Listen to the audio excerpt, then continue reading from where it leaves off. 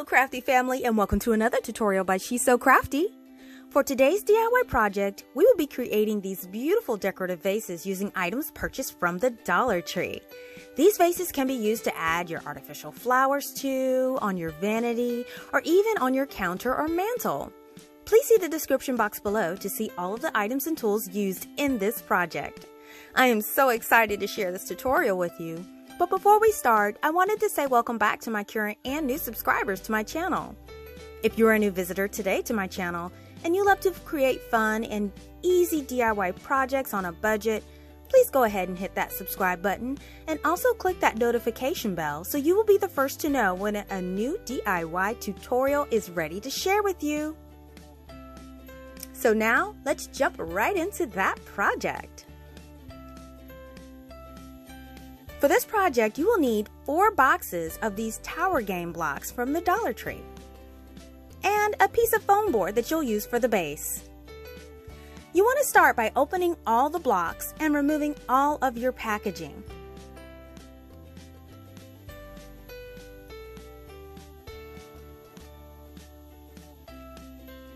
Now you'll notice that my blocks came in 2 different colors, so what I'm going to do is go ahead and separate them into 2 groups since sometimes they vary in size and texture.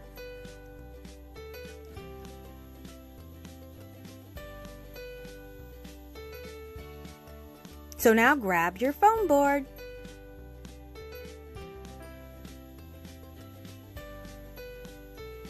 So what I did is I sketched out an octagon shape, and I'm going to use that as a guide. Now you can do this as well, making sure that each side of your octagon is about 2 1/8 inches. Now all I'm going to do now is I'm going to trace that shape onto my foam board in 2 different places.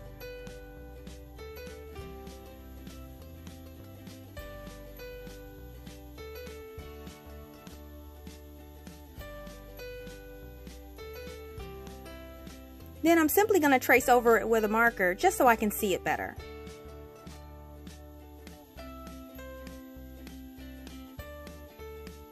Now here I'm just going to use my X-Acto knife and I'm going to cut off the excess foam board, making sure you leave a slight edge around those shapes.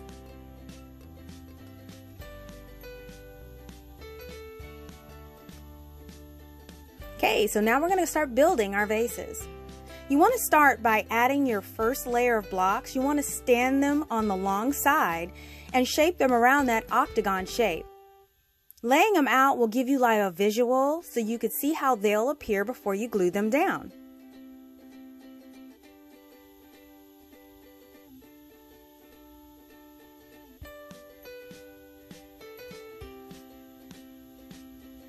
Now once everything looks good, go ahead and take your first block and you want to add some E6000 and some hot glue, and you want to secure it into place.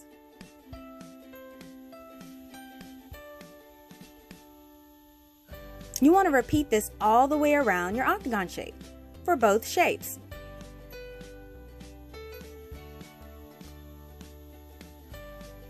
Now for every layer that you'll add from now on, you will only use E6000 on the block.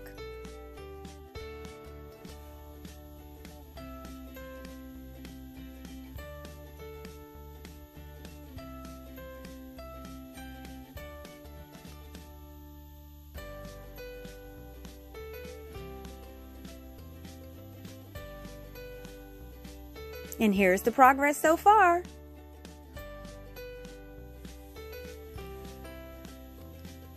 Now to show you in detail, this is how each block will be placed with the E6000.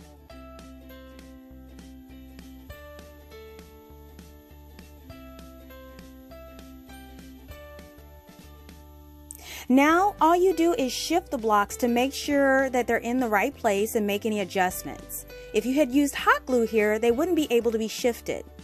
And once they're perfectly in place, you want to apply hot glue on the inside at where the corners touch. And here are the completely built vases. They'll end up being about 9 layers high.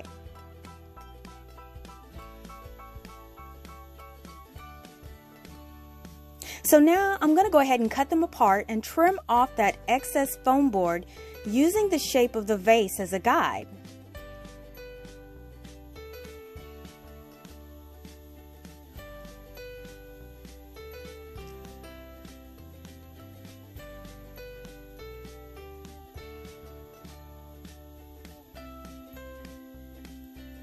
And here they are, cut out and ready to go.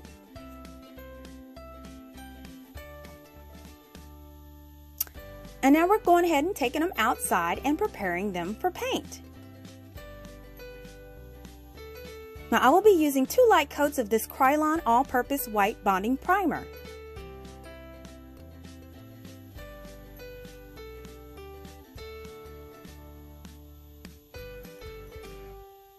And once that dries, I'll put 2 coats of this Krylon Brilliant aluminum spray paint.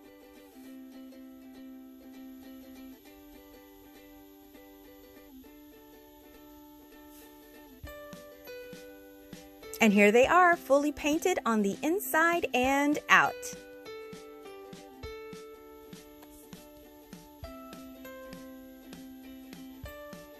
Now that they're dry, we can use them in our home decor.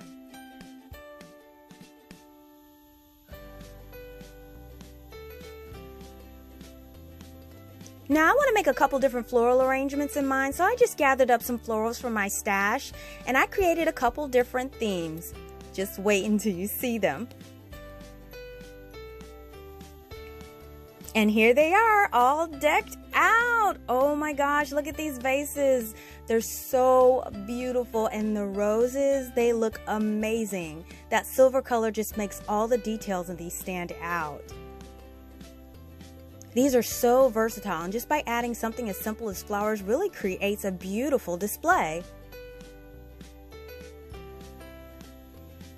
And I just love this winter themed arrangement with the white roses and the snowflakes. It'll be perfect for my side table.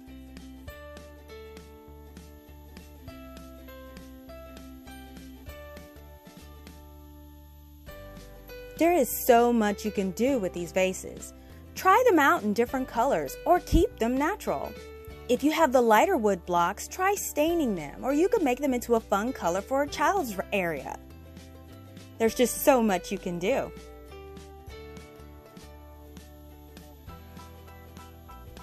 Listen, if you enjoyed this tutorial, please give this video a thumbs up and share this video with your friends. This lets me know that you're enjoying my videos and I can keep bringing you more projects. Thank you so much for visiting and checking out my tutorial. If you like videos like these and you don't want to miss the next one, make sure you're subscribed by clicking that button below and turning on that notification bell. Thanks for watching, and I will see you all next time.